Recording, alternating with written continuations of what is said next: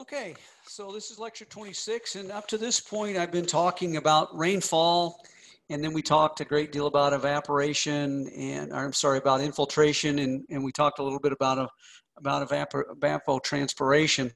But we're going to spend the rest of this series of lectures in hydrology on sort of the rainfall runoff process itself. And so this is an introduction to that, kind of talking about a few things. And I want to talk about drainage basins today.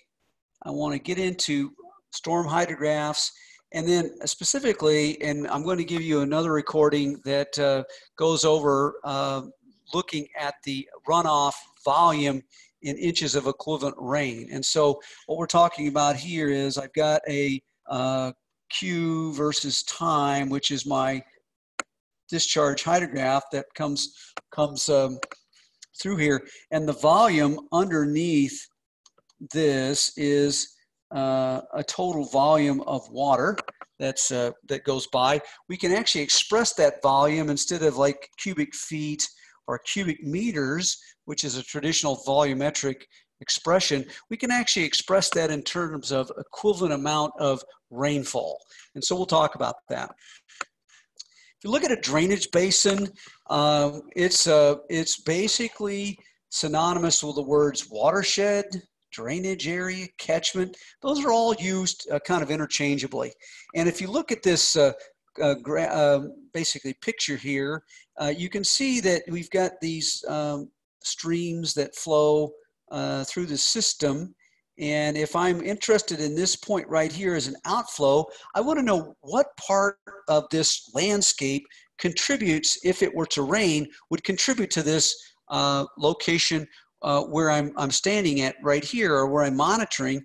What is the watershed? What is the drainage area that would contribute as water comes out of the sky?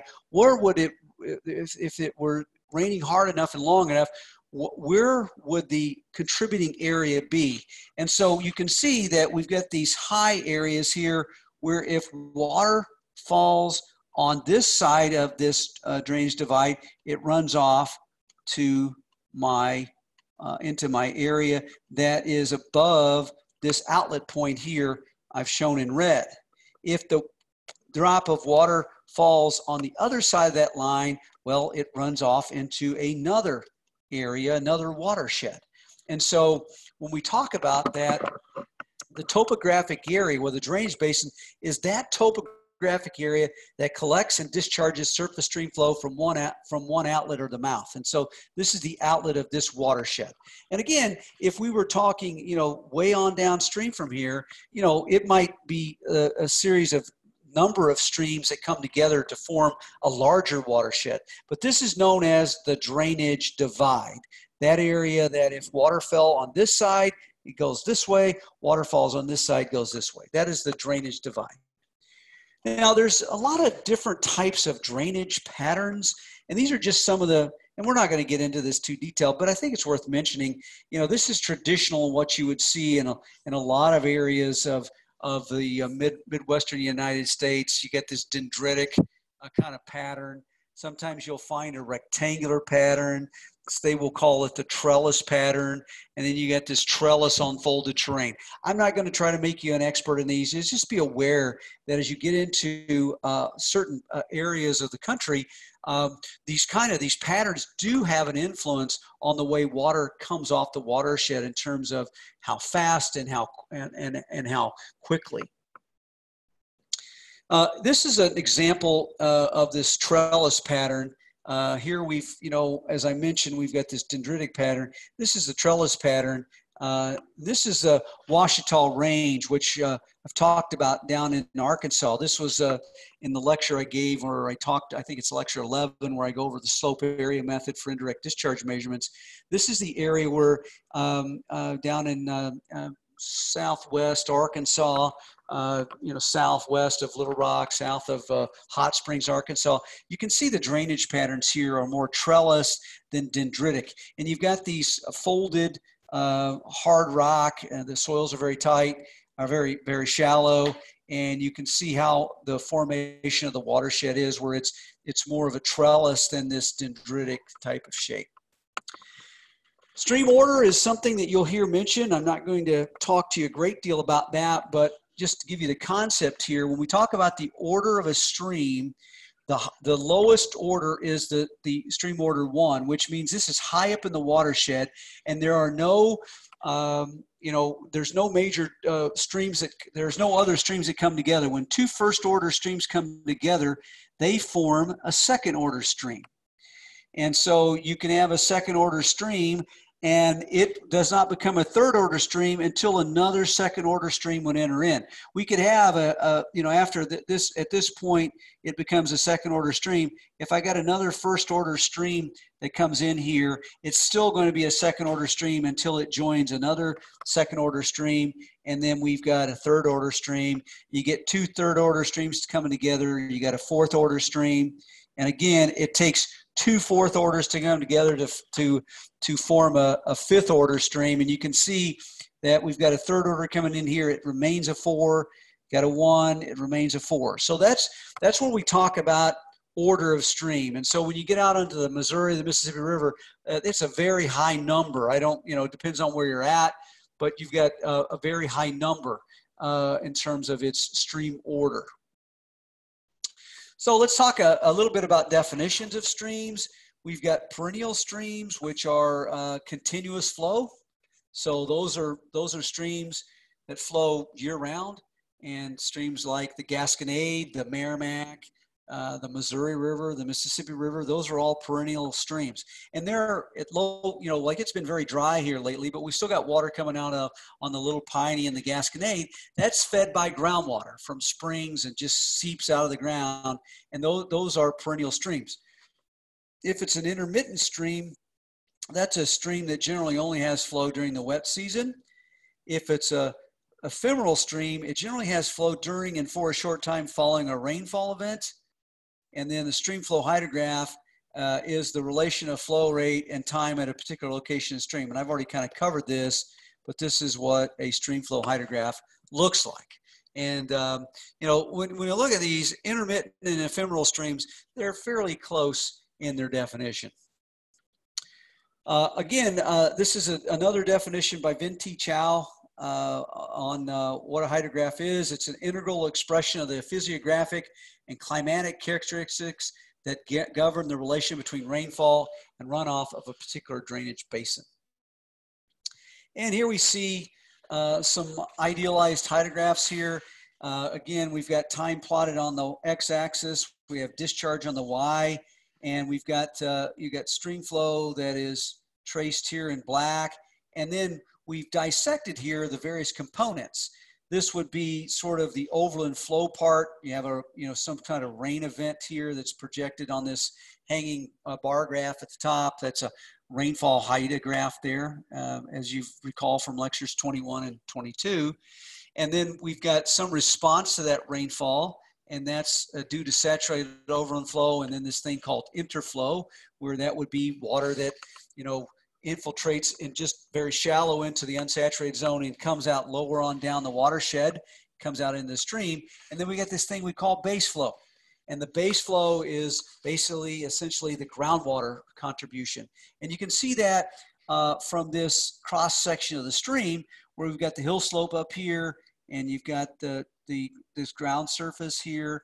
And basically the water table is the groundwater, and you got the base flow that's intersecting with this stream, and that's what's providing the stream flow.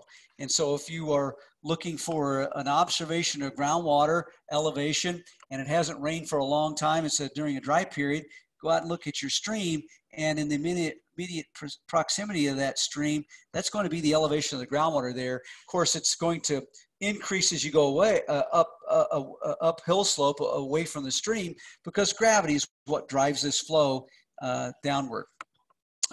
During the wet period, this is what I was talking about with the interflow. This is water that's above the water table, but it's getting in and moving through the system and coming out, and then it becomes saturated overland flow. There's a lot of things that you can look at, and I encourage you to look at the references in the lecture. It goes into more detail than I can in the lecture. After rainfall, you can see the areas that are areas of seepage, areas during the dry period where you get seepage. And this is if you're out, you know, in the spring of the season. You'll notice you'll be hiking along, maybe on a trail, and you get into areas where it's really marshy, even up on a hillside. Those are areas where you've got seeps, where water is disappearing upstream, but it reappears as interflow in the form of a seep. So let's talk about runoff. It's defined by the variation of abstraction processes and spatial and temporal patterns of rainfall. So what does that mean? That means that as I have a watershed that I've defined and I look at the outflow at the end of that, the rainfall is not going to be always evenly distributed across the entire drainage area.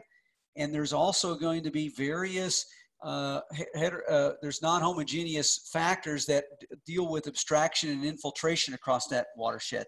So when abstractions have been satisfied, you know, we've got the initial abstraction from the NRCS method, and then we've got the storage. When those have been satisfied, overland flow begins. That's the excess precipitation that we talk about, where it starts to become runoff. And when the channel flow begins to occur, the channel hydraulics dominate the runoff characteristics from the watershed. So overland flow eventually moves into the drainage channels and becomes the channel flow.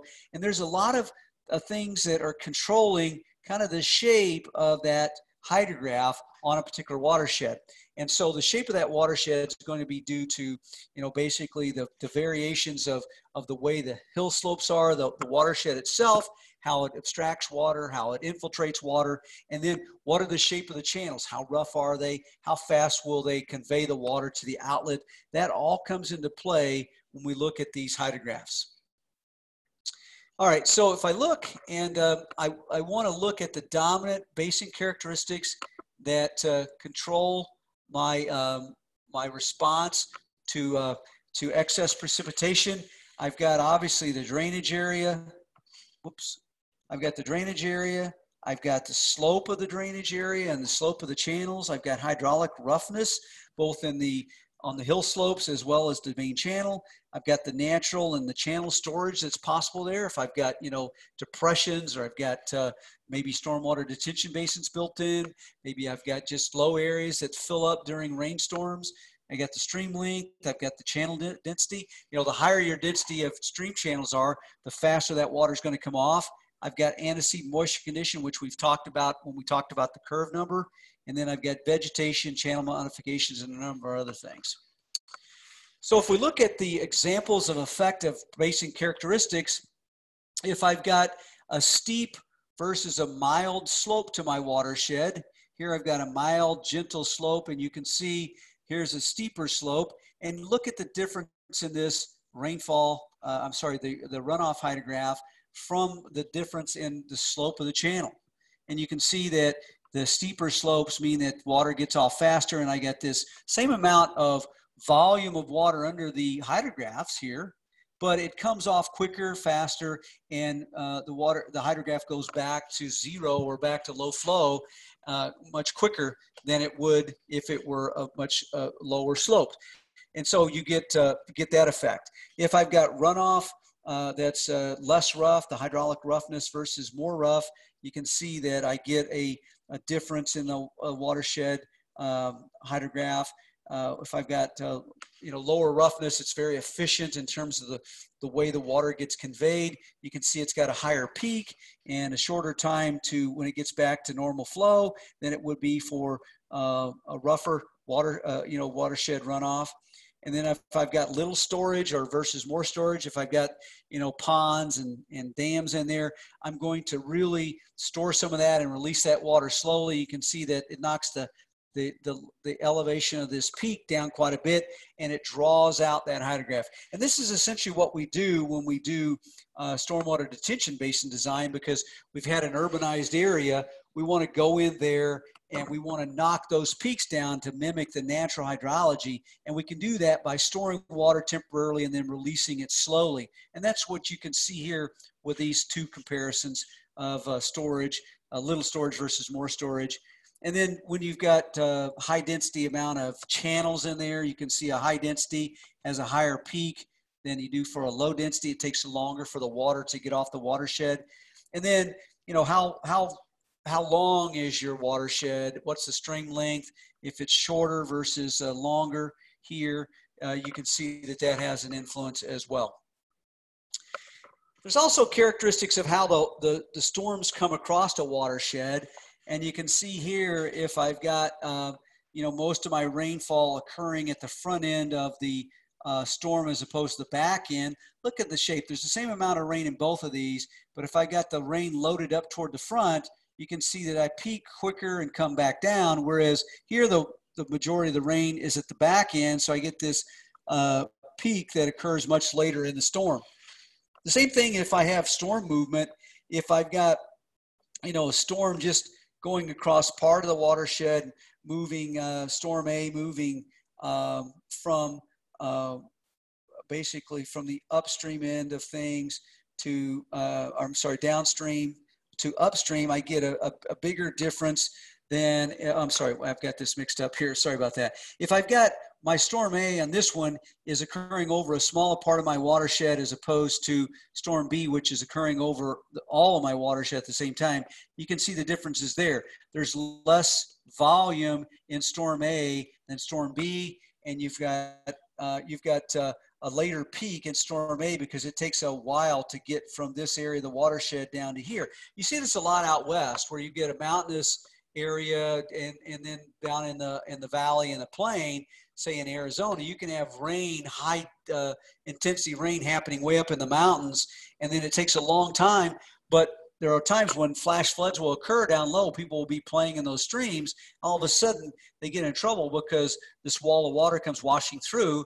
That's from a storm that happened way up in the mountains, and it didn't occur till way later in the, they didn't know it wasn't raining where they're at. And so this is what you look at, that hydrograph. Now, this is what I was talking about earlier and get a little confused on this graphic. If I have storm movement going from A to B, so it's going from downstream to upstream, this is what that looks like. I get an early peak, but then I don't have, you know, I don't have it drawing out quite as far as if I'm going from B to A, I get this later peak, and well, they basically end about the same time, but the peak is much later and comes in the water. It kind of builds to a higher peak because as the storm is moving this way, the flood wave of the water that's already been dropped on the watershed is also moving with it. All right, now let's, so those are some kind of introductory concepts about the way watersheds work. Let's talk about expressing volume of runoff and equivalent rain in terms of inches or centimeters.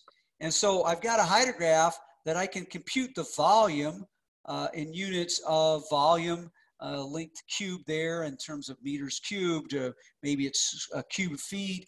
Sometimes we'll, instead of expressing it in cubic feet, that's a large number at times, we'll actually express that in terms of acre feet, which basically that's volume. Acre is an area, feet is a depth. And so you can think of 1 acre foot being an acre in area filled to a depth of 1 foot. So you'll see sometimes that will be expressed as a volume.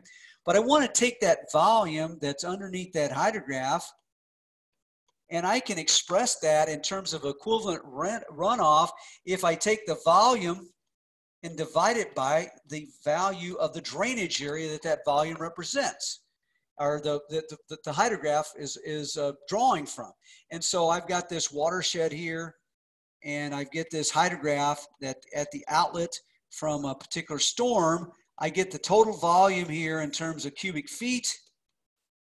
And if I divide that by the square feet of drainage area, I get this in terms of just feet, and that's feet of equivalent rainfall. And we're going to have an example problem, as I said, to show you this concept a little more detail. But first of all, I want to show you how to calculate the volume of the water that's under a hydrograph. So if this hydrograph is expressed in units of cubic feet per second, I basically can discretize that into little rectangles at each point that I've got a value for the runoff. And if I take the time delta t that's represented by that point, if I take the value of flow, which is in cubic feet per second, and I multiply delta times delta T, which that's in seconds, I end up getting cubic feet. And that would give you the volume in each one of those little values, each one of those rectangles. If I go through and just sum that up over the length of the hydrograph, I get the total volume in length cubed units. And so if you've got an example of that, or you've got a hydrograph, you would take the discrete value of the discharge on the hydrograph as summed and then multiplied by the time step to determine the volume of runoff. And so what do I mean by that? If I've got, let's go back here and let's use the eraser. If I can get that up, erase that.